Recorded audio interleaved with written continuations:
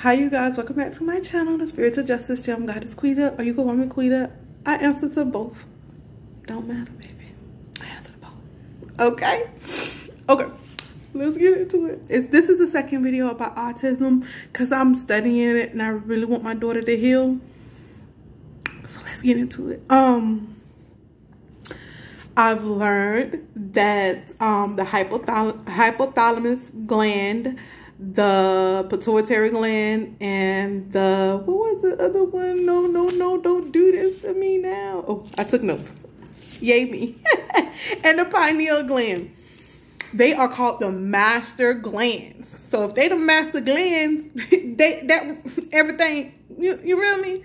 These are the master glands. It's your crown chakra glands.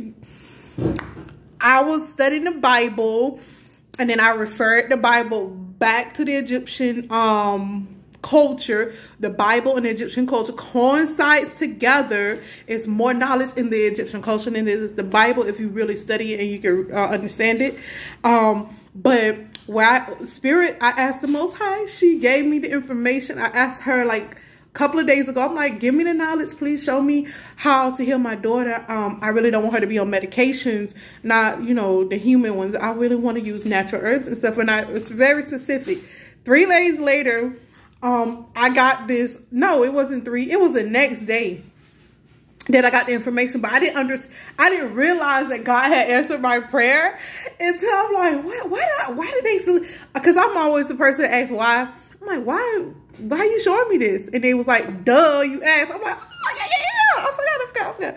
Anywho, that's just my little testimony. These are the master glands. And when I went to look up, it was on Pinterest where I found that if you look up the Egyptian culture, I just put in, I didn't even look it up. It just popped up on my thing on Pinterest. I didn't even look up Egyptian nothing, but it's Egyptian culture. It just popped up and it tells you about the pituitary gland and all 3 of those glands, the pituitary, the pineal, and the hypothalamus. I'm like, why is this popping? Like, what? Anyways, these are the master glands, and most people, all people who have autism, these master glands are not functioning properly. They're chemically imbalanced or not developed. So for some of you, but most of the time they're chemically imbalanced. For autistic people, specifically autistic, I'm talking about autism here. I found that Maca, I was wondering why my daughter, because I tried different teas, and the raspberry tea, I didn't even realize that she responded well to the raspberry tea. I was already on to something and didn't even know it. But the raspberry leaf, red raspberry leaf, is really good. For a couple days, she went to school and she was fine. I'm just like, I didn't even realize it until I researched it. But the Maca, I hope I'm saying it correctly, because, you know, I don't pronounce everything correctly. The red raspberry leaf is a chastity tree berry. The milk thistle, Oatstraw, Valerian, she's on that, and that is doing a little something for her. But they say the Valerian root mixed with the passion flower and the California poppy is very good to take those 3 together and on a regimen with autistic people. That's what I read on the website. The website is called, don't make me name this website.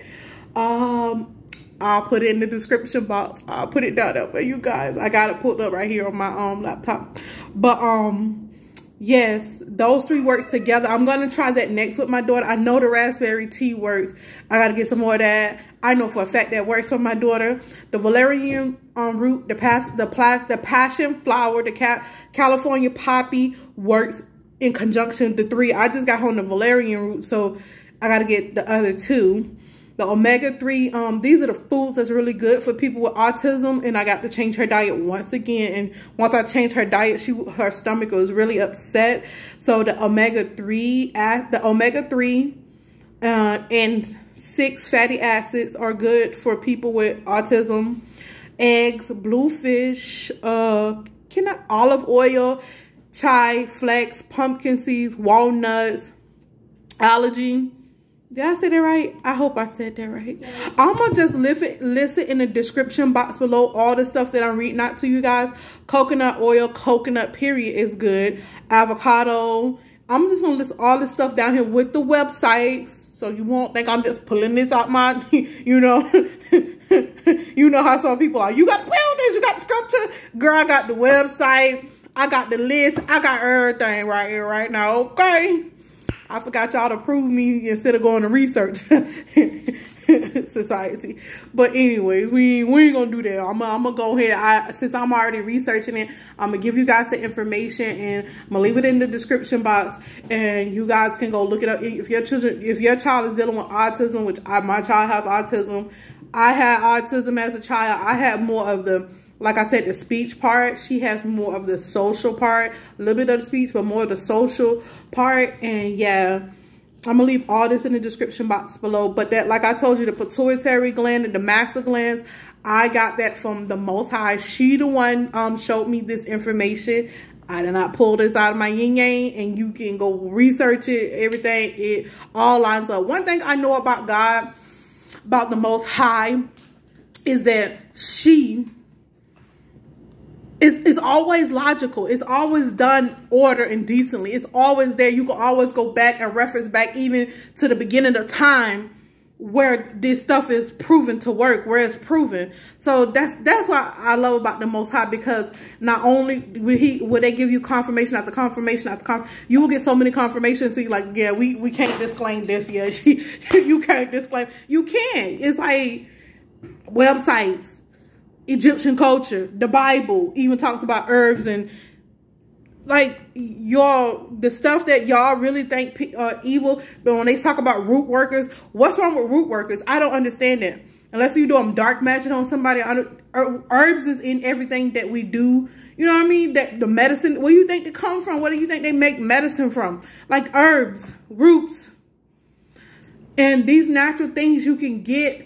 And they already be in capsules and stuff, so you can kind of micro dosage, like each time, okay, this person needs a higher dose or lower dose. You can do it that way. It's so many different ways that we can heal ourselves, heal our minds, heal our bodies. We have to, not even, like, I was watching this on YouTube. I don't want to say her name because I don't, you know, it's kind of iffy situation. I don't know. But she was so brilliant when she said that. She was just like, don't think outside the box. What she said, there is no box. Don't think outside the box. There is no box. Don't let the box limit you, because there is no box. It really isn't a box. We, as a society, put boxes around people and labels on people, which is something most time is good to do that, because it helps you us to understand. But a lot of times we use it so much and be so firm on that until it stops our growth. It stunts our growth. It starts to stigmatize certain things, and it doesn't need stigmatizing. It just needs, okay, that's what this is, and this how you heal that. It's just that simple. And sometimes we go overboard as a society because we think more, harder, is better, and it's not. Sometimes you just need to be gentle. Sometimes you just need a little softness, a little love, that little feminine energy. That's all you need is a little love. You don't need all that, oh, this is what it is, all that factual stuff. Sometimes you don't need that. Just a little love, or you can get the facts and put a little love with it. And, you know, it don't take all that aggressiveness all the time. It really don't. Me, I can embody any energy, and people think, oh, she's a shapeshifter. No, I'm an energy shifter. One thing about me, I adapt to the situation. My moods adapt. In the Bible, they said it's a season and a time for everything. When it's time to fight, God don't need you on the battlefield crying. The Most High don't need you on the battlefield crying. You get what I'm saying? When it's time to heal, God don't need you fighting wars, because you're supposed to be healing. You get what I'm saying? So it's just this time. We're in the time of healing, of self-love, of information, getting a lot of information. And then we need to apply it with gentleness, especially when we're talking about mental illnesses. People don't need to be stigmatized. They need to be healed and loved. We're not talking about business here.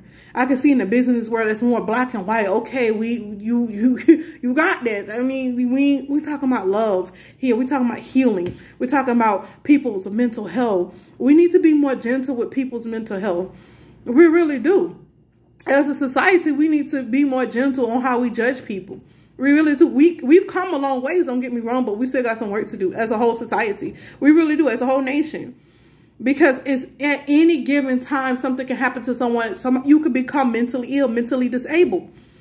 Just like any given time, somebody can get in a car accident. It's the same thing. We always want to stigmatize people, mental health, when, okay, that's what's going on with that person. So why would you want to stigmatize that person? Why would you want to shame that person? That means that person needs the extra love. That means extra care. That person needs extra attention.